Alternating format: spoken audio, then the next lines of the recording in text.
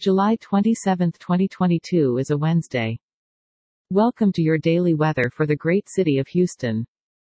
Dress for heat. The temperature today should reach up to 99 degrees Fahrenheit and down to 81 degrees Fahrenheit. Humidity is at 34%.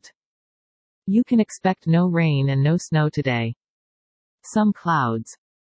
We've got moderate wind at about 14 miles per hour. Tomorrow is going to be hot with few clouds. Friday is going to be hot with heavy intensity rain. Saturday is going to be hot with heavy intensity rain. Sunday is going to be hot with scattered clouds. Monday is going to be hot with light rain. Tuesday is going to be hot with scattered clouds. Wednesday is going to be hot with few clouds. No weather alerts at the moment. And now for the news. Warning, some news stories can be disturbing or offensive. Stories are provided by various sources. For our next story, principal of Uvalde Elementary School suspended in wake of deadly shooting. The principal of the elementary school in Uvalde, Texas, where an intruder shot dead 19 students and 2 teachers in May, has been suspended from her jobs. In our next story, Republicans urge Google to include anti-abortion centers in abortion search results. Reuters.com.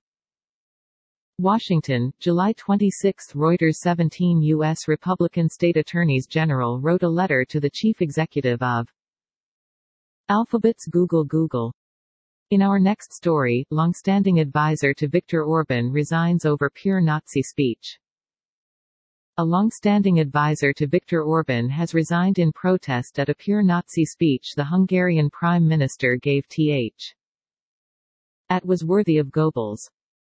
Next up, fact-check meme touting the Permian Basin as quick fix for U.S. domestic oil needs oversimplifies the economics and structure of the oil industry. Reuters.com.